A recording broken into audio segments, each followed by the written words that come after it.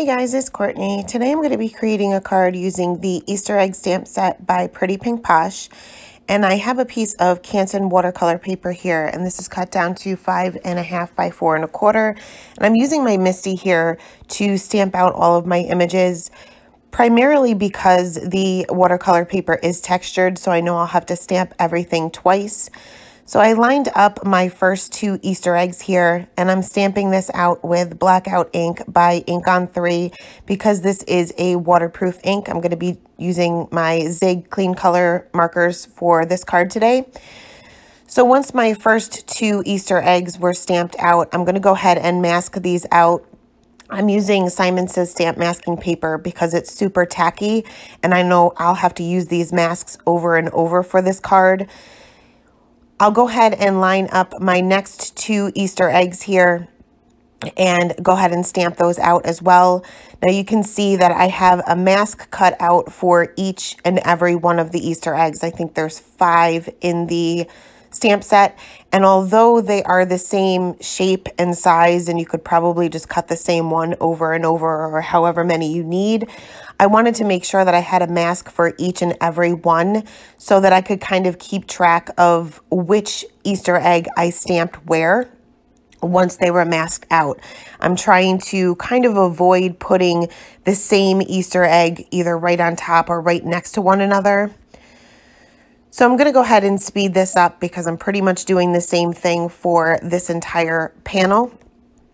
Just continuing to stamp each and every one of them twice, mask those out, and then stamp 2 additional ones, or sometimes 1 depending on how many masks I have.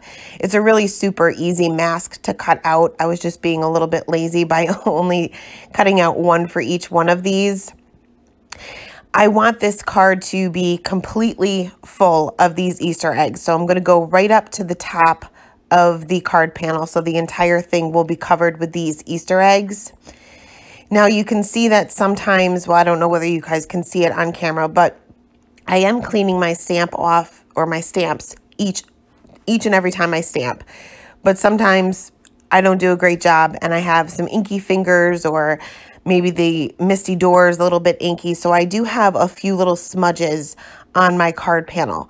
I'm leaving them there, and hopefully it won't be too noticeable once I do my watercoloring. If I use a sand eraser on watercolor paper and then I watercolor over it, you're going to kind of see where I use that sand eraser, because the sand eraser will take off just like the coating of the paper, I guess, or the very top layer of the paper, and it's really going to show through with watercolor. If I was using Copic markers, it wouldn't be so noticeable. It would easily be able to be covered up, but with watercolor, not so much. It would almost look like more smudges. So I'm just leaving little black smudges there.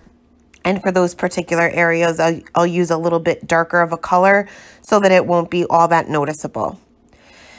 So I'm just finishing up here the top portion of the panel, masking those last 2 out, and then I'll stamp 2 more in these little tiny areas. You're not even going to be able to tell these are eggs in the end, but I wanted to have a little bit there. I didn't want to have too much white space. And I'll go ahead and remove my masks, and then we're going to move on to the watercoloring. And I have a whole bunch of Zig markers here, and I'm only going to be using 1 color for each one of the sections of each of the eggs. And I'm going to start off a little bit slower here for the first couple, and then I'll kind of speed everything up. Now for this first egg, I'm going to lay down this yellow, and I'm going to lay down my color on either side of the egg. I want my highlight to be right in the center of each of the eggs because these would be rounder objects. So I'm going in with a damp paintbrush, and for this one I'm using a number 2 round brush. I'm dipping that in my water and kind of dabbing that off on my paper towel, and you'll see that I'm dabbing off like the base of the bristles and making sure that there's no drops on the brush itself, or on the handle, I guess, because that can obviously drop onto your card panel and kind of spread everything around. I'm placing down my water in the middle of the egg and kind of working my way towards that color and letting that spread out. Next, I'll move on to this next egg, and you can see this egg is not directly next to the first one. I'm kind of working every other one. I'll work on 2 at a time. While that first one dries, I'm working on the second one, just making sure that I'm not working on an image that's directly touching another image that is still wet. Because if any of the wet areas touch, your colors are going to blend. So I laid down my blue again on either side of the egg, concentrating my highlight being in the center. And I am trying my best to kind of go around these little leaves and these little berries or buds or whatever they're supposed to be in the center of the egg, just because I'm going to use a different color. And normally you wouldn't have a problem. You could probably remove the color, but it's just easier to try to go around them the best I can. And you can see with the darker color like the blue, your highlight is a little bit more noticeable than it is with that yellow that we started off with. The lighter the color for anything, whether it be watercolor or Copics, it's going to not have as much contrast as if you use a darker color. So moving on to the little leaves on the first egg, I'm just going to put a little bit of color in the center, and again going in with that damp paintbrush, starting off where there is no pigment and kind of working my way towards that pigment and letting that spread out to those areas. Wherever you have water, that's where your color is going to blend out to. So if it's not wet, it's not going to blend any past that water. And I'm not using a whole ton of water here. Next, I did have a little drop there. You can see that. I don't know whether you guys can see it, but I did have a little drop of water right there in the center. So I did kind of spread that out a little bit because it was pretty noticeable. I ended up moving my jar of water to the other side to try to avoid that instead of reaching over my card panel each and every time. Did the same thing with the leaves on this one. And for these little stripes, I have I think it's called bright yellow, but it's more of an orangey yellow. And again, just concentrating my highlight being in the center. For this next egg, again, going to concentrate my highlight being in the center. So I'm just placing some color on either side, switching over to a number 4 brush just because this is a larger area. Putting down some water in the center of the egg and working my way towards that color. If you are using a super light color, you may have to work at it a little bit to get that color to spread. The darker the color, the more noticeable it's going to be. So when you water down anything, it's going to lighten it up. So if it's already a light color, you may have to work at it a little bit. For the striped Easter egg here, my highlight would still be in the center, but I don't have the whole egg on the card panel. So I'm just acting as if it's still there. So my highlight will be actually off to the right-hand side. For the little polka dots, I'm using a darker pink, and this ended up being a lot darker than I intended. So once I had everything spread out, I will go in with just a damp paintbrush without any pigment on it and just add a little bit of water to the center of the little polka dots and then just dab that up with a paper towel. Going to do the same thing with the other little stripes, just making sure that those purple stripes are dry before I go in with an additional color because I don't want those colors to blend together. But concentrating that highlight being onto the right side, which would actually be the middle of the egg had we had the entire thing stamped out. So I'm going to pretty much do the same thing for all of these eggs, and you can see that I have this sped up quite a bit. I think this is at like 4 times or something like that. And I'm pretty much using the same colors throughout the entire panel.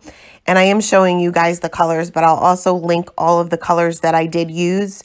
I'm not doing any blending at all with multiple colors for each image. I'm just using my water to create my highlight and my shadow. For this particular one, I want my egg to appear white, so I'm using a gray marker just to add the shading on either side. Any white object is still going to have some shading to it, so I didn't want this to be left stark white, so I just added a little bit of that gray. It's not too noticeable, but it would be noticeable if you didn't add any shading at all. It wouldn't appear to be a round object. So I'm going to leave all of the coloring in the video, but like I said, have it sped up and I'll let you guys kind of see what I did and the color combinations that I used and things like that. But I did want to just mention and kind of chat with you guys about something I've been wanting to do for a while. I'm looking to organize a crop this summer. And I was looking to have it be held in Lake George, New York, which is about 45 minutes to an hour north of Albany. Now, I understand that not everybody is on the East Coast, so this is kind of a far ways to go for some people, but especially those on the East Coast, you may have heard of Lake George. There's actually a lot of stuff to do in Lake George. It's like a little village, and they kind of have it set up as if it's a boardwalk, but it's not on a boardwalk. It's right on the street. So they have restaurants and shops and arcades and things like that. Of course, they have the lake where they have boat rides and dinner cruises, and they have outlet malls not too far away. They also have amusement parks. They have a Six Flags park. It's called Six Flags Great Escape. And they have a water park. So there is a ton of stuff to do there on, other than crafting. But what I was looking to do is have it be held on a weekend. I'm probably looking at sometime either in August or September. And we would have probably a meet and greet at a restaurant or something on Friday night. And then we would start the crop on Saturday and Sunday. And I have spoken to a few people, a few YouTubers. I don't want to mention any names just because things can change and I don't want to make any promises that I can't keep. But we would have a couple of YouTubers that you guys probably do follow or that you've watched before there. We would be doing some classes and make and takes and things like that. We would have giveaways and silent auctions and games and prizes and everything. So it would be a lot of fun. I did create a poll over on the community section in YouTube and as well as my Instagram stories and over on my Facebook, just to try to get an idea of how many people would be interested in attending.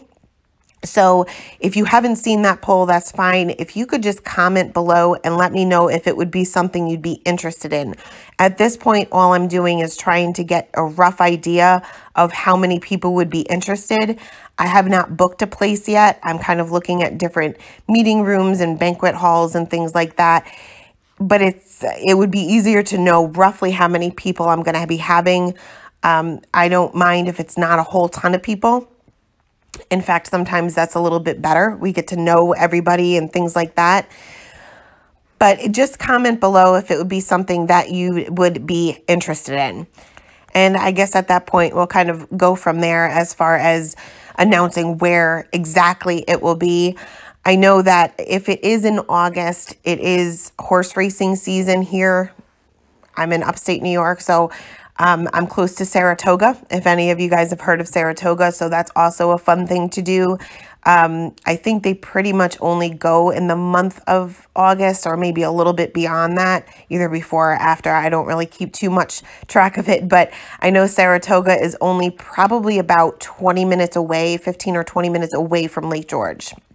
So that's also something fun that you guys can do outside of crafting. So like I said, just leave a comment below if it would be something that you'd be interested in, and we'll kind of work out the details once I get a rough idea of how many people would like to come.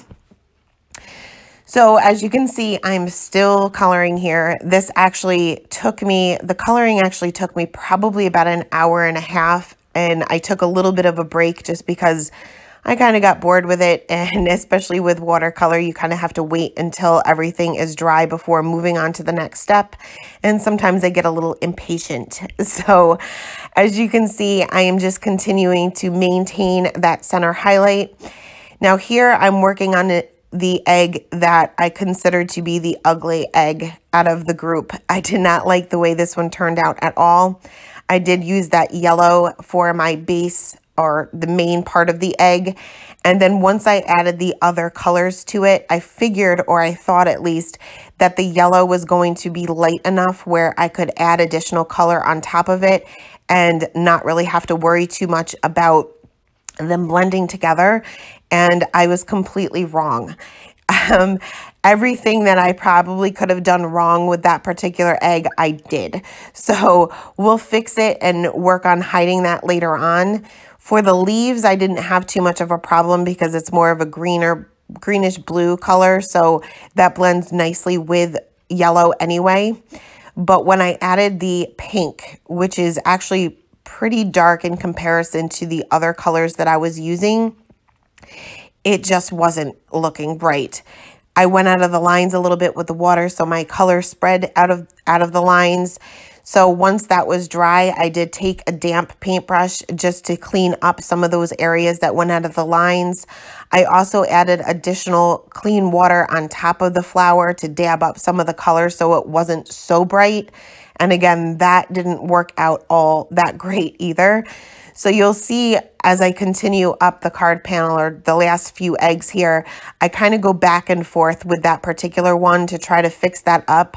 But every time I looked at it, it just got uglier and uglier in my mind. So we'll figure out something else later. So moving on, again, using this really, really light greenish blue color for the outline of this particular leaf or this particular egg, and going directly over the leaves because I know I'm going to be using a darker color for the leaves. So I'm not going to have to really worry about them blending. For this polka dot one, this is where I started to get a little bit lazy. I am using the blue for the main part of the egg, again, concentrating that highlight being in the center. And I didn't feel like going around the polka dots. And I know that the blue is probably one of the darker colors that I used. So I didn't want to, or I wasn't able to use any other color to kind of go over that blue area, especially on either side of the egg where it's darker. So I ended up taking that same blue marker that I used for the rest of the egg and just colored in the little polka dots solid without doing any shading whatsoever. I was just feeling a little bit lazy at this point. I was ready to be done with the coloring and get this card put together. So you can see for that little stripe there, I added a little bit too much water with the yellow, and my yellow spread pretty much evenly throughout that stripe. So I just took a little bit extra clean water in the center, dabbed that up with a paper towel, and created that highlight again. Now, also, if you make any mistakes and you need to remove any color, like if you go out of the lines or if it's spread a little bit too far, you can use just a damp paper or a damp paintbrush with no pigment on it. Make sure it's clean, and then place some water down and dab it up with a paper towel. But you'll want to make sure that you're just dabbing up and down. That's it. Don't kind of rub the paper towel, or you're just going to continue to spread that color to even more places that you don't want it to be. So just basically up and down as if you're kind of taking off like the distress ink when you do your splatters. Up and down, that's it. So that's what I'm doing here, is just fixing up some of the areas that I was kind of a little bit messy with. Still trying to fix this ugly egg, and it just wasn't working. So it is what it is. We'll fix that with the sentiment. So everything is dry, and I kind of played around and debated with where I was going to place my sentiment. At first, when I first had the idea in my mind, I was just going to heat emboss my sentiment directly onto the card panel without doing any layers at all. But I wanted to cover up that ugly egg. So I ended up creating a sentiment strip. I'm going to take a scrap piece of black cardstock here, treat this with my anti-static tool, stamp my sentiment with Versamark ink, and sprinkle on some white Hero Arts embossing powder. And then I will go ahead and heat set that, making sure that my heat gun is heated up prior to bringing that to the paper to try to avoid as much as possible any warping. And then I'll go ahead and cut this down into a strip, and I cut this down just a little bit larger than the sentiment itself. I didn't have too much black showing just because I didn't want to bring in too much black to the card. I wanted to keep this pretty pastel-y, if that's a word. And I'll go ahead and put my sentiment off to the side and work on some of the details on my eggs. So at first I'm going to bring in a white gel pen, And I'm going to add some details, especially to the eggs. Well, actually, first, I lie. I am going to adhere this to my card panel. I'm using my ATG gun just because the paper is a little bit warped at this point because we use so much water throughout the entire thing that I find that it's easier to add your details when everything is laying flat, and it's going to lay flat once you adhere that to your card base.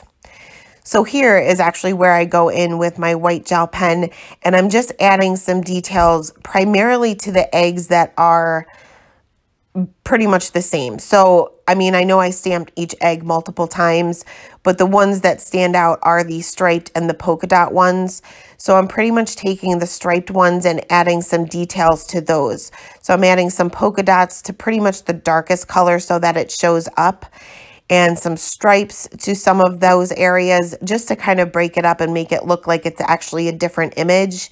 You can see that I was having an issue with my white gel pen for some reason. It just wasn't coming out, the ink wasn't coming out the way it should. So I keep rubbing that on my finger, and this kind of heats up the tip of the white gel pen to make that ink kind of flow out a little bit easier. So once I had the little details done, I was going to add some reflections to things, but I just found that my white gel pen was not working with me all that great. So I left everything as is.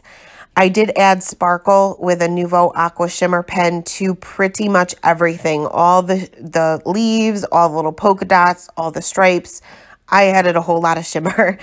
And then I'm going to go ahead and adhere my little sentiment strip down. I didn't pop this up. I ended up laying this flat with my Tombow Mono Multi Glue to cover up that ugly egg. And now you can no longer see those ugly pink flowers that I had created there. Last, I'm going to take some glossy accents and add even more details, and I'm adding this to all of the little polka dots and the leaves. And I don't have a precision tip or a fine tip on my bottle, and I don't really seem to have a problem. I pretty much outline whatever I'm filling in and then fill in the rest of it. It's kind of like decorating a sugar cookie with royal icing. If you've ever done that, you kind of create that outline so that it doesn't spread anything past that and kind of just let it spread on its own. But that is it. That is the card for today. As always, I will leave all of the supplies I use listed in the description box. Thank you guys so much for stopping by, and have a great day. Bye.